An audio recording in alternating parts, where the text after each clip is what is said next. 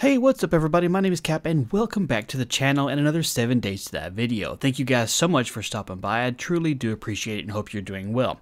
Today's video I'm going to answer a question. I have quite a few people asking me and hopefully this will kind of help you guys out, and that's in how to go about getting and making guns. Guns are extremely important in this game. I mean, sure, you can get by with some bow and arrows, some crossbows and things like that, but there are going to be times when you just need a weapon. And in my personal experience, they're not all that easy to find. Things like the pistol, as you play, you'll end up finding a lot of these. These aren't too uncommon. They're just use regular old 9mm ammo. That's not all that uncommon either. But the pistol is going to be the one you find and use the most. But it's also one of the weakest. And sometimes you might get lucky and find a sawed-off shotgun. We haven't found too many of those in all the days of playing.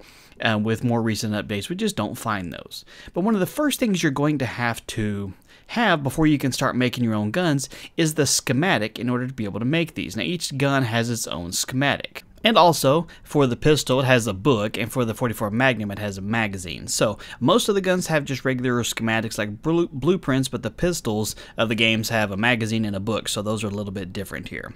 And to find these, basically, you're going to be looking in and around libraries.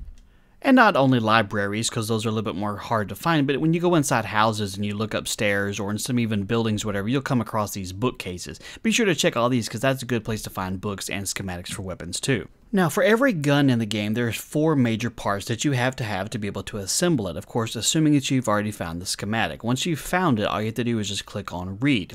Now, something to keep in mind before you read it, if you happen to find a gun, say a pistol or whatever, or like an SMG laying around, you can equip it and use it, and you can scrap it. And if you scrap it, it will break it down and just give you scrap iron pieces. You don't have the opportunity to try and break it down to individual gun parts.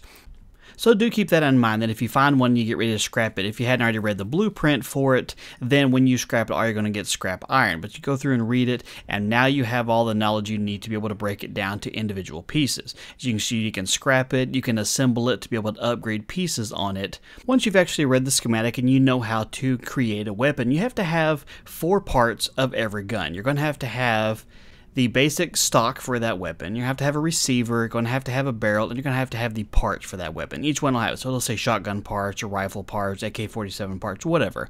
It's going to say parts. And all these can be found just as easily as all the rest of them can. So ammo crates.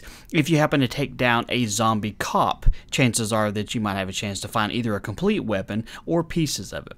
One of the best places to find different kinds of gun pieces that you're going to need to put together is going to be at a Shotgun Messiah, and you can use it to get the Shotgun Messiah crates. And inside of those, that is where you have a good likely chance of finding gun parts or gun pieces that you need to put together. And as far as where it's at, if you're looking down on the map, way down here, it's kind of in the bottom left-hand corner of it, and this burnt-out area, this is where I'm at on the map, and that's where one of the Shotgun Messiahs is that you can get to without a whole lot of grief. It's pretty caustic area, so be careful getting in here. And then once inside, you'll see a bunch of these kinds of crates here. You got to break through the outer area, and then there's, how many depends on what you find here, and you'll see that there's pieces inside of it. So you got long barrels, hunting rifle barrels, stocks. So it's a good place to find and stock up on gun pieces. Once you have all the pieces here, the easiest thing that you have to do is to click on any of the pieces and click on assemble. And this is going to bring up a list of all the stuff that you possibly have to be able to make this. So if you click and drag the pieces over there, you'll see that it puts it in place. And once you have everything there, you can click on complete, and you will get the completed gun for it. Now, its level and its rating will be based on how high your level is for that specific skill for gun creation, the quality of the parts that you actually put on there, and whatnot. And so that's how you go about creating a gun. And it's the same way if you're going to do shotguns, rifles, pistols. They all have basically the same 4 kinds of components.